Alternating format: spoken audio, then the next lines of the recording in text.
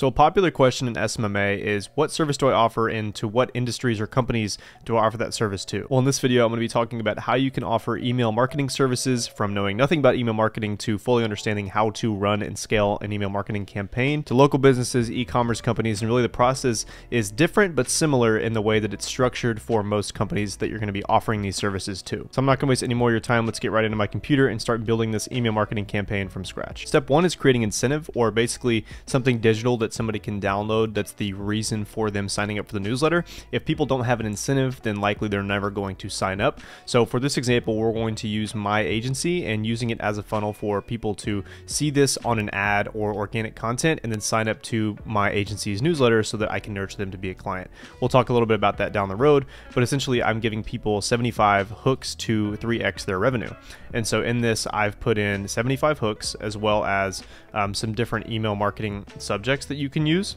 And so what's next, I have a call to action here at the bottom, but this is the PDF that we're going to use. And by the way, I'm using a Canva Pro subscription, which is I think $12.99. I could be wrong, but it's very cheap. You could also do this completely for free.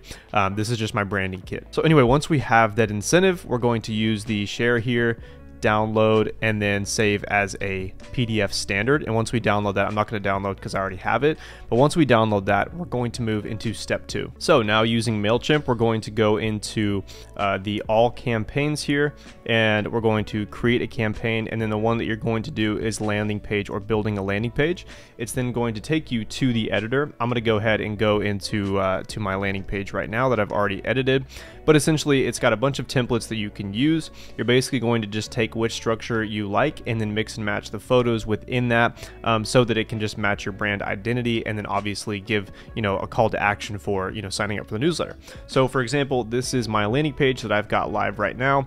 Again, people are reassured that this is the right landing page because I'm saying get 75 engaging hooks for 100% free. All you have to do is enter your email address, your first name, and there are a couple different things you could put in here. Like see on the right side, there's last name, address, phone number. If you're going to add another one, I might add a birthday because sending a happy birthday email is very valuable for brand loyalty. But essentially, it's just a quick little 3-page thing here. I've got a quick little graphic I made in Canva as well, just making it more aesthetically pleasing, and then a call to action download, which is just going to take them back up to the top here. So once you have this and once you've built this out, like I said, it can only really be one page. You don't have to make it some elaborate thing like this. There's multiple templates that you can use within MailChimp. And by the way, a lot of email marketing softwares use the same kind of template kind of thing that you can use, like Constant Contact, Klaviyo. Trying to think of another one, but those are similar, very similar landing page builders that will let you create anything like this. I just use MailChimp because I think it's the most user-friendly. But once this is live, you hit save and publish. And then once it's published, you actually have the link right here. So MailChimp will generate a specific link for your landing page. So clicking on it, this is the whole live thing here. Now you have your landing page, which is a very good step. The next is step 3. So step 3, going back into MailChimp, is creating a customer journey. So pretty much what you're going to need to do is go into, on the left side here where it says automations, go to all journeys, and then you're going to build from scratch. So pretty much what this is doing is as soon as somebody signs up, you're ensuring them that they are going to get that email, that they're going to get that PDF when they sign up. So for MailChimp, you will need an essential plan, which includes 4 journey points, which I think for MailChimp it is also like $10.99. Then again, there are other free marketing softwares out there that you can do. I actually just canceled this account because I'm using a different one. This is kind of like my burner account that I'm using for MailChimp, so I don't actually have a plan on there, but it stays the same where this is going to apply no matter what. So this right here is pretty much just saying that this journey starts when a contact signs up to our form.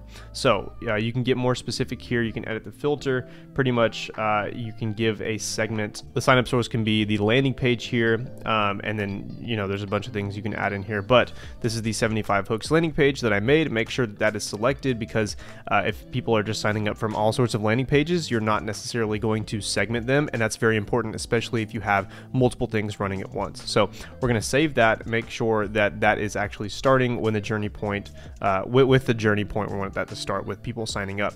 Now, once they sign up, we're going to create an email, which we're going to actually go ahead and create and build right now. But essentially what this is going to do is welcome them to the email newsletter, say thank you for signing up, here's your 75 hooks, and it's pretty simple. So I'm going to go ahead and build this out really quick.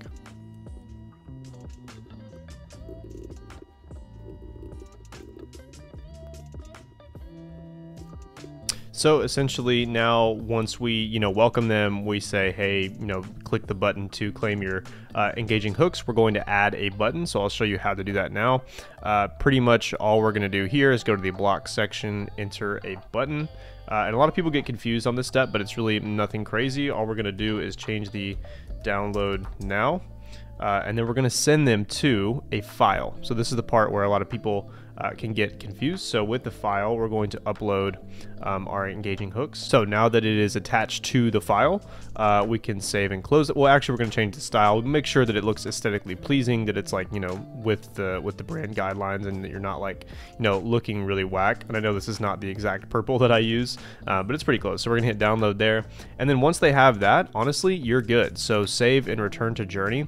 And once people sign up, they get this immediately. So to make sure that they get this immediately, we're not done yet. We have to make sure that these settings in here are set to the right thing. So the email subject is going to be pretty much your hooks are here, something along those lines. That's kind of cheesy. You don't have to do anything like that, but like something that ensures them that this is they're in the right place, that their hooks are there, and that all they have to do is download. Schedule pretty much every day as soon as possible. Make sure that these are clicked. For different email journeys, they can be sent at different times. If you want to optimize the sending time, whether it's a different campaign leading to a different journey point, anything like that is going to be redirected, and that these are going to be changed up. But if you want somebody to get an email as soon as they sign up, make sure that this is the way that you have it here. So once we have this, make sure that it's to their email address. It's from your name, email address. We would then hit close, and then we would upgrade to continue. So for some email softwares, they'll have you upgrade to continue, like MailChimp. It is very cheap, like I said, like $9.99, $10.99, something along those lines. But if you wanted to go with the free option, you can definitely explore other email marketing softwares. I just use this one because it's the easiest to use, and in my opinion, it's worth the $10.99. So then we would launch. So now that we have the incentive, we have the landing page, we have the customer journey, now we go to step 4. Step 4 is just creating organic social media content or paid traffic content to upload to Instagram, Facebook ads, YouTube even. Like you could create a video saying like, here's how these 75 hooks helped my business change forever, and then you could link in the description to your landing page to get people to sign up. But this is something that I created a while ago. This special offer 50% sale doesn't really matter, but this is something that I could post on social media. It's set in the format of a Facebook ad. So all you'd have to do here is share, download, and then download as an MP4 video because there's some animations, and then you're pretty much done. So once you have your incentive, your landing page, your customer journey, and you create social media content to go towards the landing page, which starts the journey, you have a full email marketing campaign on your hands, and you've pretty much done it in less than an hour. Because like I said, something like this can take an hour, 2 hours, really just depends on how much time you put into it and how good you want it to be. But an email marketing campaign doesn't have to be this huge thing that people dread making, people dread creating. It really just depends on your ability to get the ball rolling. And once you create a landing page, you're going to want to create a customer journey. I mean, you guys saw how quick it was for me to create that customer journey email. If a client has you do this, it'll really take you anywhere from 1 hour to 5 hours, depending on how big the journey is, what the goals of the campaign are. But you can see the value in adding something like this to somebody's business, because building a newsletter is super, super valuable. There's multiple revenue streams that can go within it, and you can nurture them, going back to that customer journey, to adding 4 or 5 steps. Maybe it's something like customer testimonials, maybe it's something like I'm offering a special deal, but you pretty much nurture them from one, the landing page, they sign up, to then being a client. So for me, I would probably create a 3 to 5 step series telling them about customer testimonials, what I do, my history, some good client success stories, and then you'd get a client. But for e-commerce clients, for restaurants, it can be a little bit different, but this is pretty much the basic setup that I wanted you to learn, because a lot of people, like I said, when they go into email marketing, kind of have this idea that email marketing is this huge giant that I can't tackle. It's not true at all. It's very, very easy. And I hope this video gave you some insight as to how a beginner can start email marketing campaigns pretty much from scratch. So thank you so much for watching. If you did stay to this point, I really appreciate it. I'll see you in the next one. Peace.